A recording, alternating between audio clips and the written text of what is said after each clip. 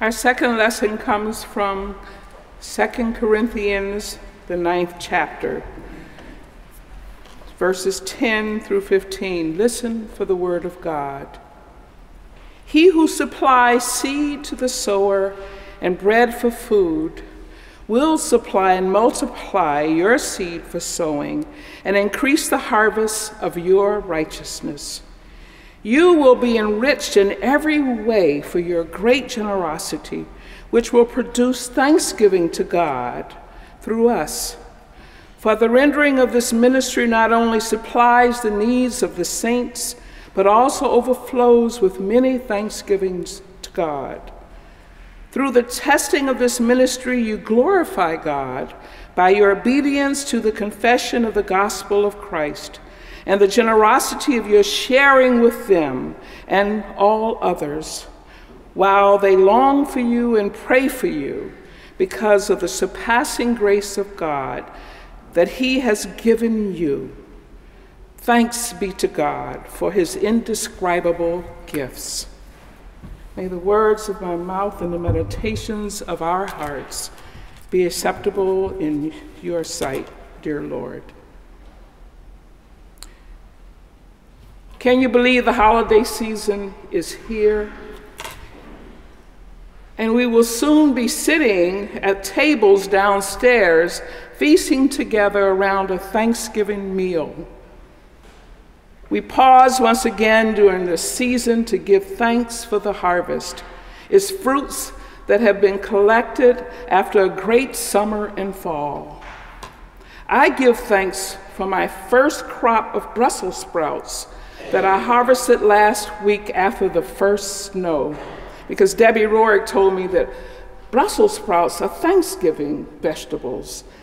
Now they have lost their bitterness and are sweet. Mind you, I only produced 3 plants, but tended them faithfully all summer and fall. But just want to give thanks to God for them. We give thanks today for being present here, and we can reflect during this time about how far we have come this year as the days shorten and as the season of fall gives way to fast approaching winter. The holy days begin next week. As Advent comes, preparation, plans, anticipation of the coming of Christ, Christmastide. This is the season of lights, festivals, gifts, events that provide opportunities for us to gather together. Blessings abound. They seem to just multiply in our lives during this season. So on this day, Christ the King Sunday, we celebrate the reign of Christ. And we remember the glory and the power and all that we proclaimed about him from the last liturgical year has come to fullness in this day. But Lord, we just want to pause and give you thanks. Giving thanks, thanksgiving. Eucharistio is the Greek word that Paul uses in the scripture today. Also in Psalm 100, we have the sanctuary images described of God's people making joyful noise and processing together into the temple of God. Now, as I was doing this word study, not from my usual kiddo theological New Testament book, I decided to research for a change online and found an amazing story that accompanied the word study. It was written by a young woman named Montserrat, who is a farmer's wife and mother of 9 children. In her study of the Greek word Eucharistio, thanksgiving, she shares that she's been on a personal journey this year that has begun to change her to the world of giving thanks. She exclaims that Eucharistio has power when we fully live it. This word also contains the Greek words charis, which means grace, and derived from that is chara, which means joy. So thanksgiving, grace, joy, they all come together, and she asked, could it be that the quest to find joy, true joy, is in the simply giving thanks for God's grace? Giving thanks, expressing gratitude, is not just a commandment from God, thou shalt thank the Lord for all things. It is a commandment with a promise. You who receive all things with thanksgiving shall be made glorious, and the things of this earth shall be added unto you, even 100-fold. With a promise from God like that, then why is it so hard for us to give thanks and show gratitude? Each time we receive a gift, a blessing, an increase in our dividends, our stocks, a new car, a new job with higher pay, a new home, a new lease on life, an excellent health report, these are blessings that we receive. And do we really pause and say, thank you, God, or show gratitude for the person who gave us a special gift? Montserrat shares that gratitude, believe it or not, takes hard work and effort. We not only have to feel it, we have to express it. For everything in our lives, she mentions, that mentor Sister Bonnie told her, that mercies and blessings come in different forms, and sometimes they come as hard things. Now, maybe the mercies and blessings were difficult tasks completed, like life lessons you had to struggle through to learn, but in the end, you come out of the experience feeling joyful. Yet the Lord says, you shall thank the Lord God in all things. All things means just that. Good things, difficult things, not just some things. For God has commanded us to be grateful because God knows being grateful will make us happy. So always be grateful in all that comes your way in life. Let's not fail to acknowledge the blessings that are abundant in our everyday lives. For if ingratitude is numbered among serious sins, then gratitude takes its place among the noblest of virtues. Montserrat shows and shares that a friend named Monson said that gratitude is definitely a virtue that is becoming lost in our world of give me this, give me that, or I deserve this or that. And he says that both abundance and the lack of exist simultaneously in our lives as parallel realities. When we choose not to focus on what is missing from our lives, but are grateful for the abundance that is present, love, health, family, friends, work, joys in nature, personal pursuits that bring us happiness, the wasteland of illusions then falls away and we experience heaven on earth. We will always lack something. And if we choose to focus on what we do not have, then we make ourselves miserable. Now, one of my friends told me that she decided to keep a gratitude journal that lists and numbers the daily gifts she receives from God. And this activity is transforming her life. And Montserrat also shared that she decided to keep a gratitude journal. And she says that it has changed her life. And she expressed that she is living a Eucharistio life, a life of thanksgiving. She says when you list your blessings, you're going to always give thanks and count your blessings, and that helps you see yourself and those around you as God sees you. She says, my eyes are now drawn outward, and upward to God. As you look upward, you will be able then, as you look outward, to see others. And you learn that in giving thanks, you want to give to others. It is then a natural God-intended movement.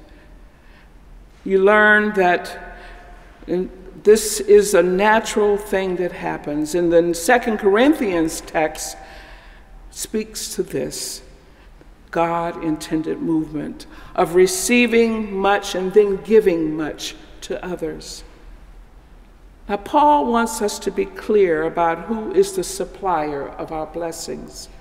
And God is able to provide us with every blessing in abundance so that by having enough of everything, we can share abundantly in every good work. We will be so enriched in every way, for our greatest generosity will produce thanksgiving to God through us for the rendering of this ministry of righteousness and justice. Paul wants to make it clear to us that God is the giver of all things, not we ourselves. All that we possess originated from God as blessing, not for anything that we have done or created. This is a life-changing insight for many to accept. And because of this generosity, God has given us the foundation that is laid for us is to reach out and give to others. And as a result of our serving, we will be enriched in every way for our great generosity. We here at Covenant have a great legacy. We have responded to the ministry of righteousness and justice over the past 100 years. We are blessed in our sharing of the gospel of Jesus Christ with those who want to hear. We just want to thank you, God, for the generous blessings we have received and strive to share abundantly in every good work. I just want to thank you, Lord. And now I want to thank you, Covenant, for the 22 years of ministry you've shared in this place. I just want to give thanks to God for the call that was extended to me to come and be one of your shepherds, one of your pastors, one of your partners in ministry. So where has the time gone? It has been such an amazing, faith-empowering journey. And our traveling together as we've walked day by day towards the reign of God, living as God's kingdom people, seeing glimpses of the kingdom life, especially when we worship together in the beauty of this amazing, glorious sanctuary. We have been here to experience God through Jesus Christ and the Holy Spirit's presence that is always in our midst, doing especially our sacramental moments together. When I was called to help revive our youth program, it was your generosity and support and prayers of thanksgiving that helped this ministry grow and flourish. And we've seen a generation grow up in our midst. We've rocked them as babies. We've baptized them. We took them out into the world and exposed them to the ways of doing righteousness and justice, watching them become peacemakers. And we continue now with the next generation to nurture them in their faith and continue to bless them and pray for them. And you, Covenant, have been my family. God made sure that I found such a loving, caring, compassionate community of brothers and sisters to live with. We've shared meals in your homes. I've even stayed overnight in several of your homes with confirmation sleep-ins. We've hugged and cried together when confronted with life struggles and losses. We have retreated together, danced together, rejoiced and celebrated life together. And we've gathered here weekly in this God-filled sanctuary to worship and praise God and giving thanks to God. I just want to thank you, Covenant. And I encourage you now to always give thanks to God every moment of each day when you can, so that the ministry here will continue to do great works in this circle, in this city, and in the world. Please let your influence continue to touch, expose, and bring God's people to faith. Please, I appeal to you to continue to keep watch over our children, our youth, and our young adults, and over yourselves and your families. Please keep your passion for justice and people issues flaming bright so that the community around can see your lights. And remember, this is the Church of Jesus Christ, who is the head. And you are called to follow the Holy Spirit's bidding and direction. This is a new day, a new leadership that God has called, has come to shepherd you and know that God has plans for this place. And remember these words I leave you from one of my favorite scriptures from Philippians chapter 4. Rejoice in the Lord always. Again, I will say, rejoice. Let your gentleness be known to everyone. The Lord is near. Do not worry about anything, but in everything in prayer and supplication with thanksgiving, let your requests be made known to God. And the peace of God, which surpasses all understanding, will guard your hearts and your minds in Christ Jesus.